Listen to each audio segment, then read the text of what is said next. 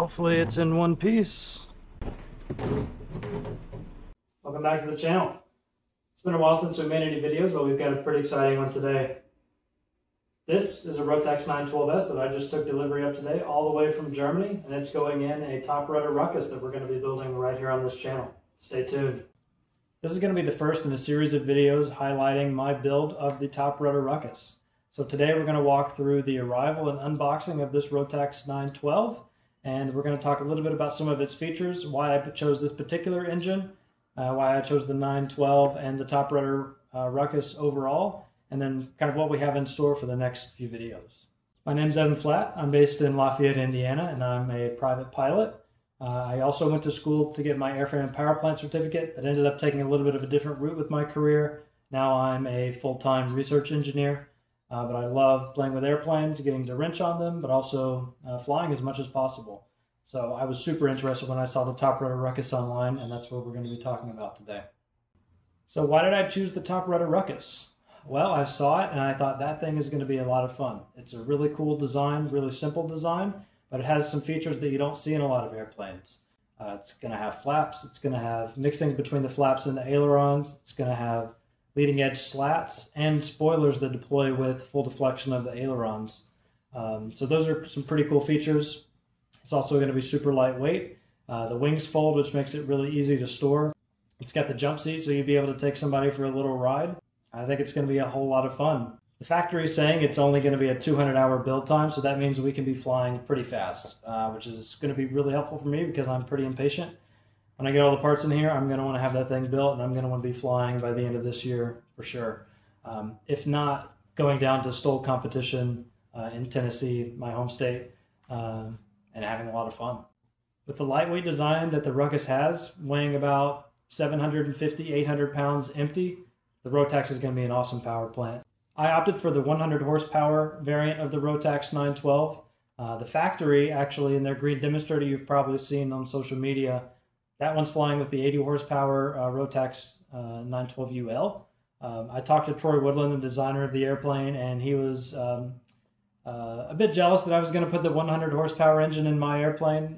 He wishes that he had a 100 horsepower engine in their demonstrator because it's going to be a lot of fun. That's going to be a lot of power, a lot of thrust on a lightweight airplane that's going to be really capable for short takeoff and short landing. I chose this particular 912 for a couple reasons. One, it's the one that was available. These engines are becoming really popular in the experimental market, so they get snatched up pretty quickly when you find a good used one. I got this one in Germany, which means I paid a lot to have it shipped over here, but it's a good engine. This is the certified variant, so it was on a Diamond DA20. They pulled this engine off that airplane to do a big inspection on the airframe, and they wanted to replace the engine when they did that. So this engine has a couple hundred hours left on it before TBO. So we know we've got probably about 300 hours of good use left in the engine.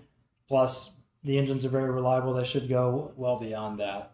The second reason for choosing this particular 912 is it is a newer model. This is a 2015 model 912, so it has all of the updates that many of the early engines you find do not have. So it has the updated crankcase, updated cylinder heads, updated ignition modules, flywheel. There's a lot of parts. I think the carburetors have also been overhauled relatively recently. Having all those updated design features is going to feel good when you're flying behind this thing through the air and over trees and over water.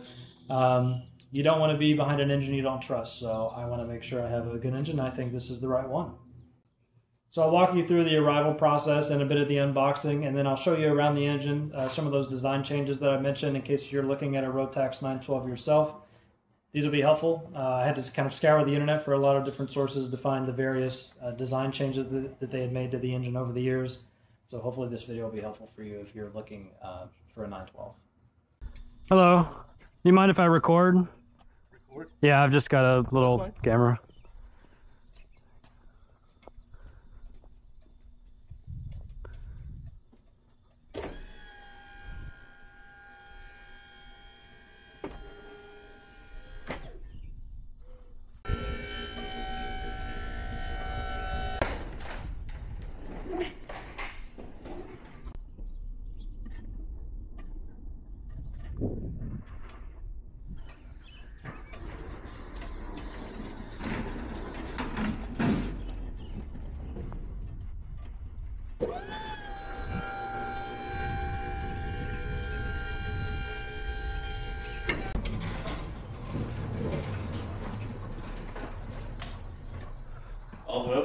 That's good. Okay. If I need to sign anything? Yeah.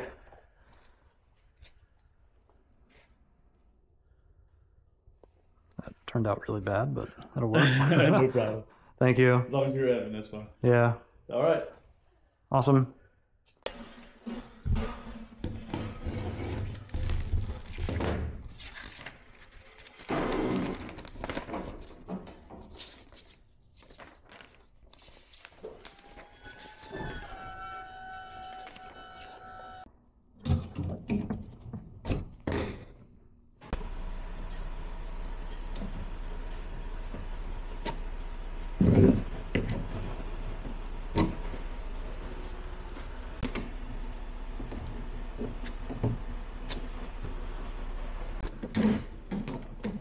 Took my finger off there.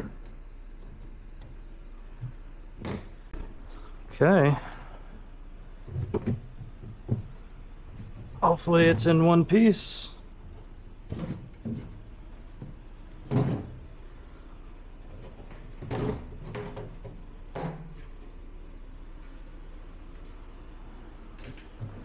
There it is. Nice.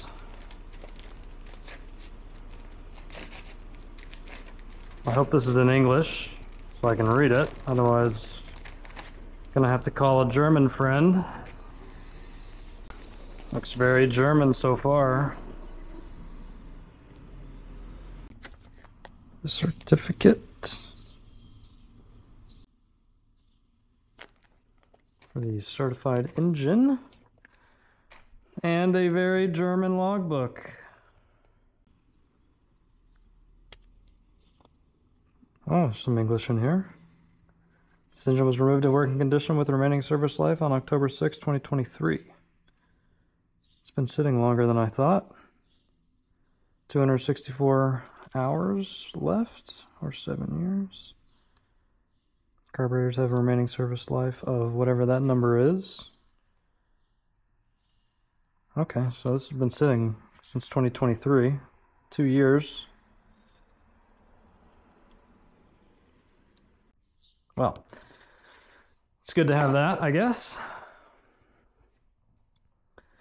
We did get the S3, so we do have it set up for a governor that has been removed. This was on a Diamond Katana, and it apparently has some big inspection that has to be done at, like, I can't remember, 4,000 hours, 10,000 hours, something like that. And they wanted to replace the engine, just get a new engine when they did that inspection on the airframe. Yeah, so we've got set up for a prop governor. I got the blocking plate so we can block this off, and then you put a cap down the prop shaft there.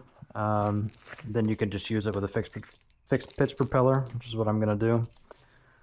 This is a 2015 model, so it's got all of the upgrades. It's got the upgraded cylinder heads, coolant temperature sensor location, valve covers, the soft start ignition modules.